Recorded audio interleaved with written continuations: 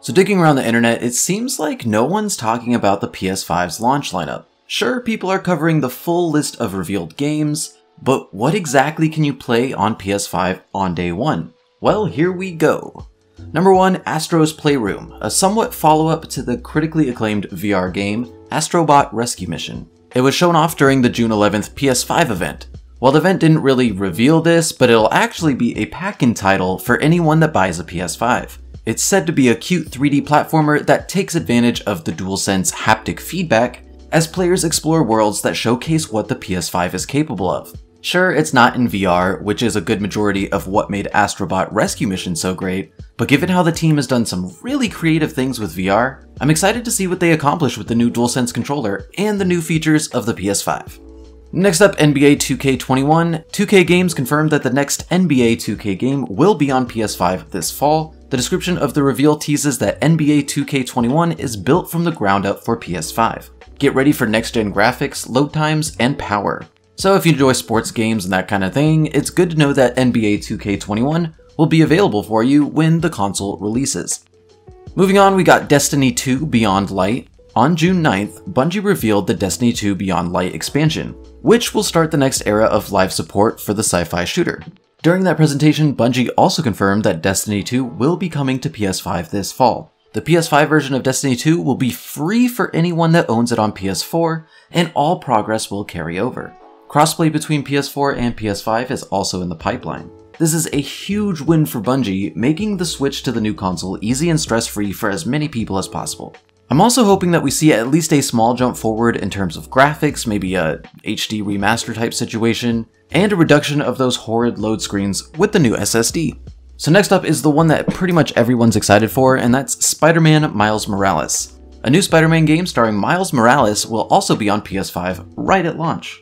Well, kind of a new Spider-Man game. Sony told The Telegraph following the game's announcement on June 11th that this game is an expansion and enhancement to the previous game. We currently don't know if the game will be sold at full price. They said there's a substantial Miles Morales component, which is the expansion element, but also within the game as well, there's been major enhancements to the game and the game engine, obviously deploying some of the major PlayStation 5 technology and features. They went on to clarify.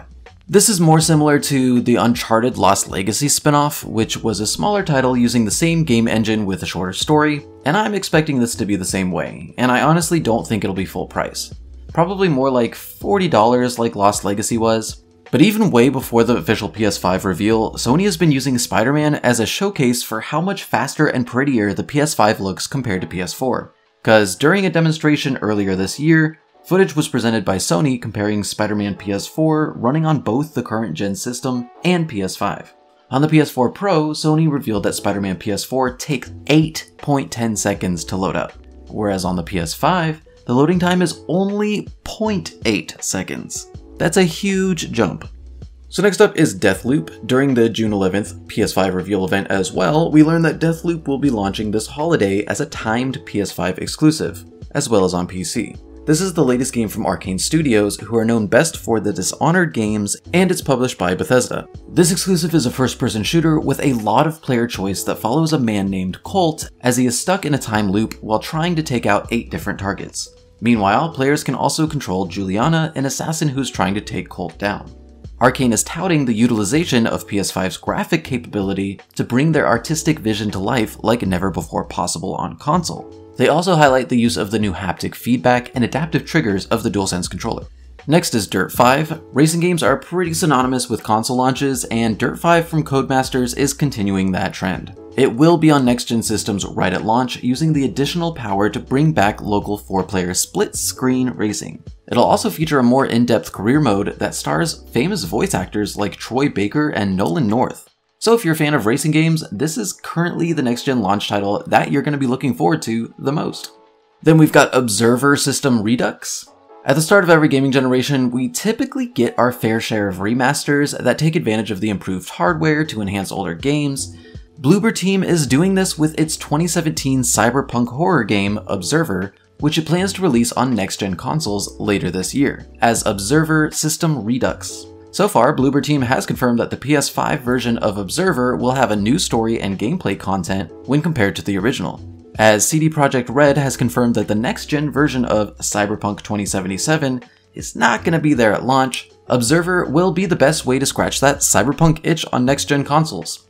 Then we've got Jett the Far Shore. Jett the Far Shore is a sci-fi PS5 launch window indie game by indie developer Super Brothers. It follows someone named May who is in search of a sanctuary for the human race who are nearing extinction. Players will explore the new planet on high-speed flying aircraft as she discovers interesting places and creatures and fights enemies. On the PlayStation blog, the developers tease that the game will take advantage of the PS5's 3D audio capabilities as well as the DualSense's haptic feedback. Then next up is Bugsnax. Bugsnax was probably the weirdest game shown off at the PS5 reveal event. It's from the creators of Octodad. This indie game takes place on Snacktooth Island, where the titular food insect hybrids live. The game's PlayStation blog post clarifies that this will be a first-person adventure game, and that it's a cross-generation title with PS4, and that it will take advantage of the DualSense's haptic feedback. And this really reminds me of when Viva Pinata was a launch game with Xbox 360. Weird times. The next is Rainbow Six Siege. A port of the popular tactical multiplayer shooter Rainbow Six Siege is the only video game currently confirmed as a launch title by its developer. During an interview with Windows Central in February, Rainbow Six Siege director Leroy Athanasoff stated, "What I can tell you is that we are going to be on next-gen consoles from launch. Our target is to be available right at launch." He couldn't share a specific date, but confirmed that Rainbow Six Siege will be on PS5 whenever its release date does roll around. And then there's Godfall. Godfall is a new hack-and-slash loot-focused fantasy game from Counterplay Games and Borderlands 3 developer Gearbox. It was revealed for PC and PS5 at the Game Awards in 2019 in December, making it the first brand new PS5 IP to be officially revealed. And while it hasn't technically been confirmed as a launch title, it does have a release window of holiday 2020, just like the PS5, so it seems likely that it's going to be on launch. And then finally, we've got Assassin's Creed Valhalla. The next game in the Assassin's Creed series rounds out Ubisoft's lineup for the launch of the PS5 and brings the franchise into the era of Vikings. With a large open world and a focus on exciting raids and powers, Assassin's Creed Valhalla will definitely be helped out by the additional power of the PS5. Despite that, Ubisoft has not detailed what the exact enhancements will be, but the game has a holiday 2020 window, and it's safe to assume Assassin's Creed Valhalla will be on launch when PS5 launches. So obviously there's a bunch more games that are coming down the pipeline, like early 2021 and late 2020, but I wanted just to get the games that are only launch titles. The games that you can pick up and play on day one as soon as you get your shiny new PS5. But which of these games are you most excited for? Let me know in the comments below. But thanks for watching guys, and we will catch up next time.